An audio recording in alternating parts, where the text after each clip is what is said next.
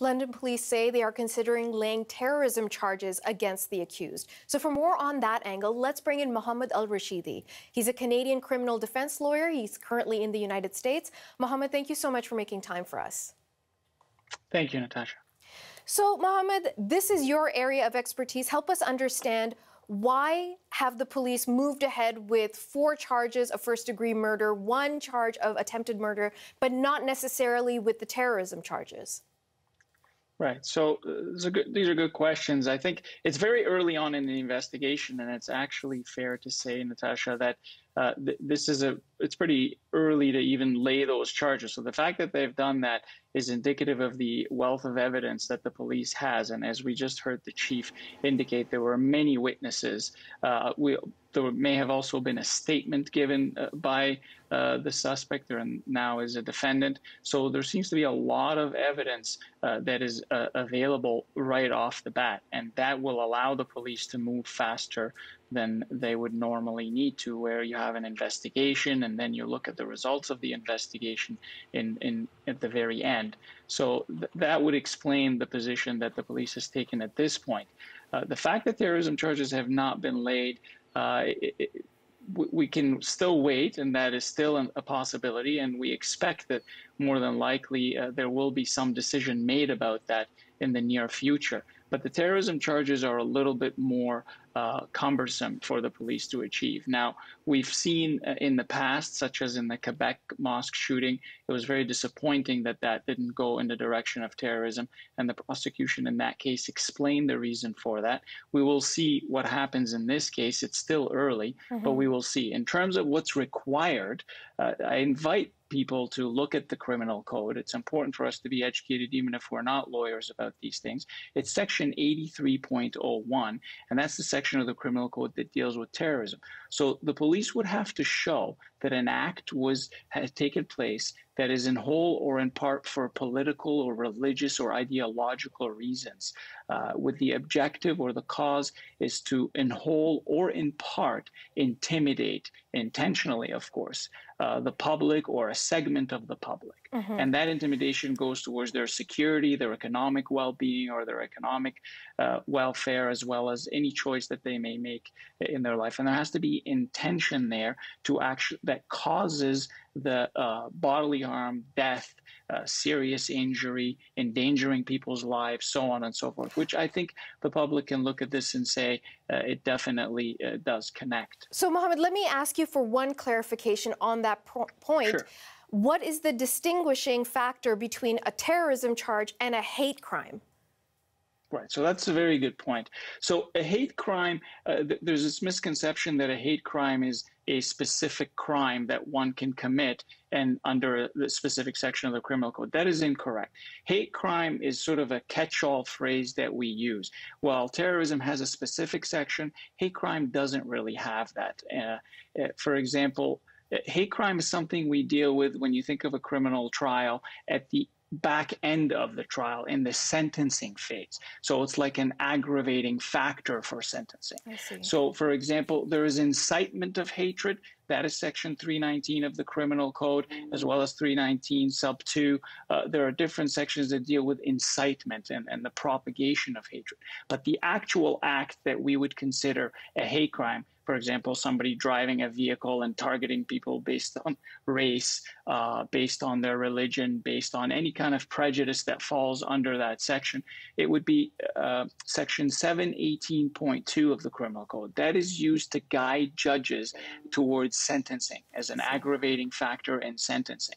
And the Ontario Court of Appeal actually addressed this in a case in 1977, where it said an attack or an assault that is based on any of these grounds that we've discussed renders the offense more heinous, and the sentence to be imposed in such a case must be one which expresses the public abhorrence for such conduct and the refusal of that public to avail this behavior. So that's sort of what hate crimes do. When you're able to show during the course of a trial that the motivation behind this act is based on prejudice, based on prejudice, as we said, religion, race, color, language, Mohammed, mental. Mohammed, Yeah, forgive go me. ahead. I'm so sorry for jumping in. I just don't want us to run out of time, and I do have a couple more questions that I want to get into. So one of which is the issue you brought up about the young man that carried out that horrible crime at the Quebec mosque.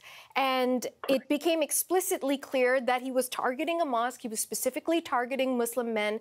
And 6 Muslim men lost their lives. And countless families were devastated. It's something that so many people are still dealing with. And the prosecution at that time was saying that, or the Crown was saying that they weren't moving forward with the direction of terrorism because they didn't think they had a high chance of getting him convicted on that charge. So, from a sort of philosophical perspective, should lawyers be laying charges based on, hey, I think I can get a conviction? Or should they be trying to send a message saying, we believe this to be terrorism, the public does as well, and we'll move forward in that direction? What, from your point of view, is the right way to go? That is an excellent question, and I think you really nail it on the head by pinpointing this sort of the appearance.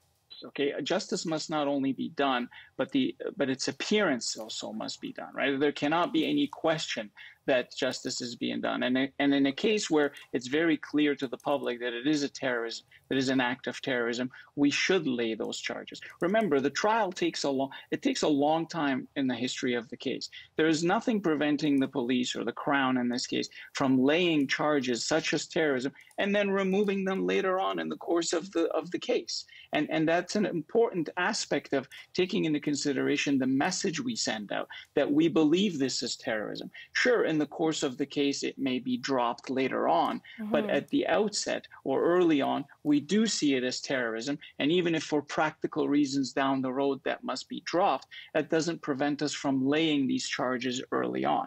And that would be a very important lesson that was not followed in the Quebec case, and we hope to see in the London case, if the evidence, of course, supports it, that you lay these charges, just as we do with far less serious cases, where we lay dozens and dozens of charges against the accused and force them to deal with them. And down the road, for practical reasons, a lot of them get withdrawn.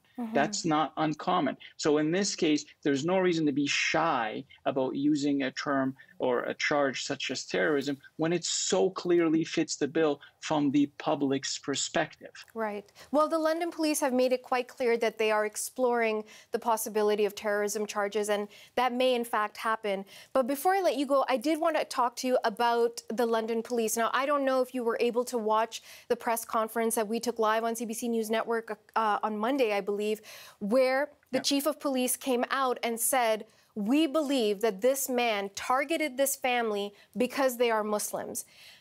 So on the one hand, people are quite pleased, hey, the police are saying this, it's out there, it's not a secret, and we can now move forward from here with whichever direction people choose to go. But others are saying, wow, that caused a lot of damage and a lot of hurt because you say he was motivated because he was anti-Muslim or anti-Pakistani or whatever the case may be, but didn't tell us why you think this.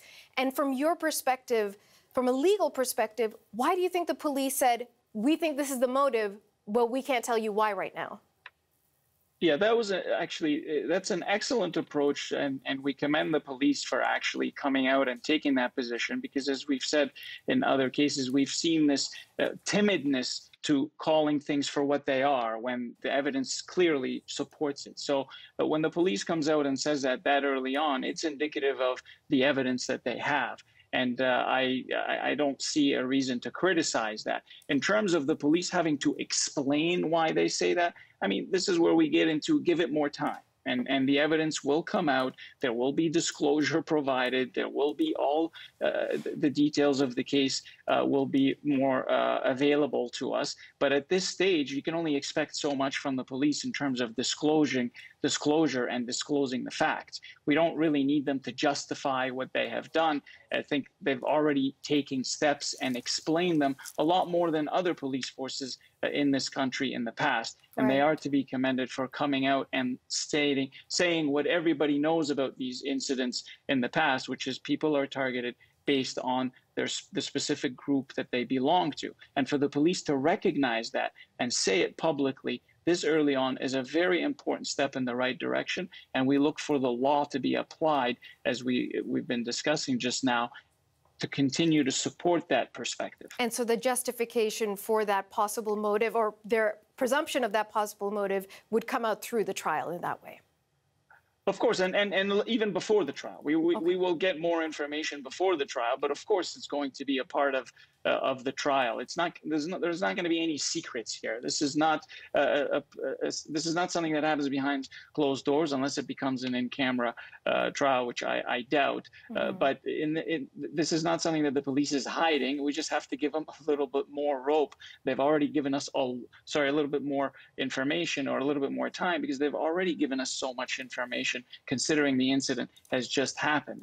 And I'm comparing that to previous cases. In previous cases, we would get very little information at this early stage. We have charges, very serious charges laid. We don't have the terrorism charges laid just yet. That's going to be decided. And eventually, we're going to get more information about why the police moved in the direction that it moved. Mohamed El Rashidy is a Canadian criminal defense lawyer. Mohamed, thank you so much for your time today. My pleasure. Thank you, Natasha.